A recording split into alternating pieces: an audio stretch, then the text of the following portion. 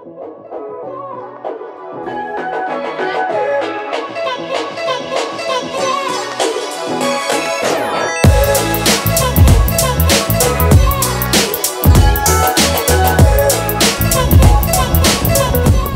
morning! We're in Zambales for an adventure.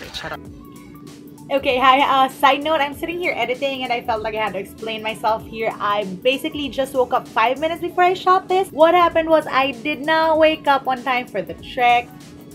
Just woke up. As you can see, that's not really as glamorous. We're here for Matt Travel's Tribe and Treks tour. I'm not gonna explain what that is.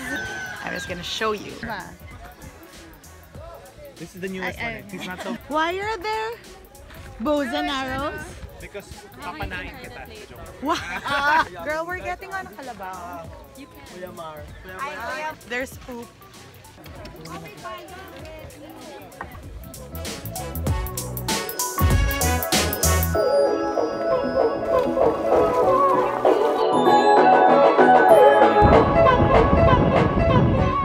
Chilling today on a carabao.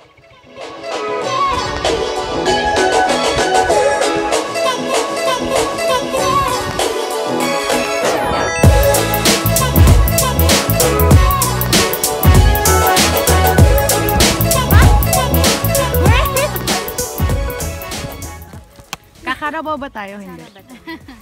I don't go with you. There's a horse with no name in the desert. We just went tree planting. This is the area na kanina we crossed while we were on the carabao. At ayun sila. Ang ganda, but it's so obvious that this area is kalbo. What we're walking on is volcanic ash.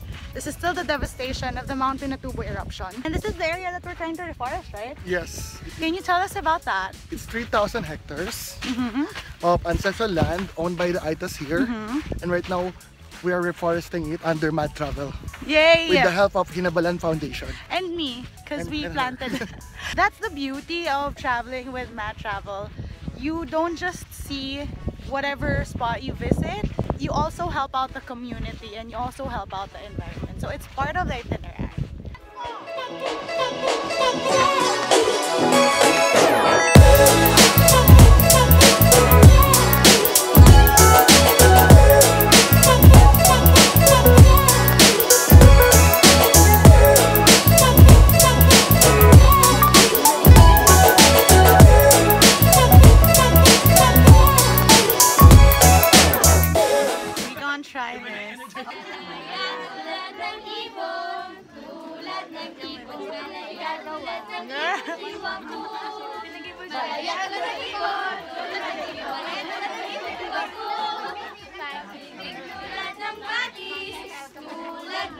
Pag-ibig tulad ng batis, diwa ko.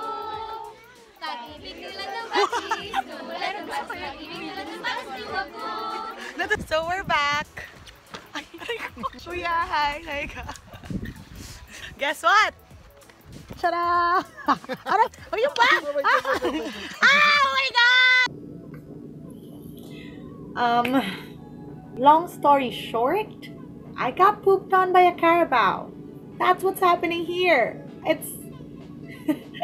yeah. He pooped on me! The carabao pooped on me! Ano ba yun? Saan po may tubig? Ayun yung... Ay, kuya, may poso. Kuya, para. I don't even care. There's poop. Hi, from the back of a carabao that just pooped on my leg. Sad, pero totoo.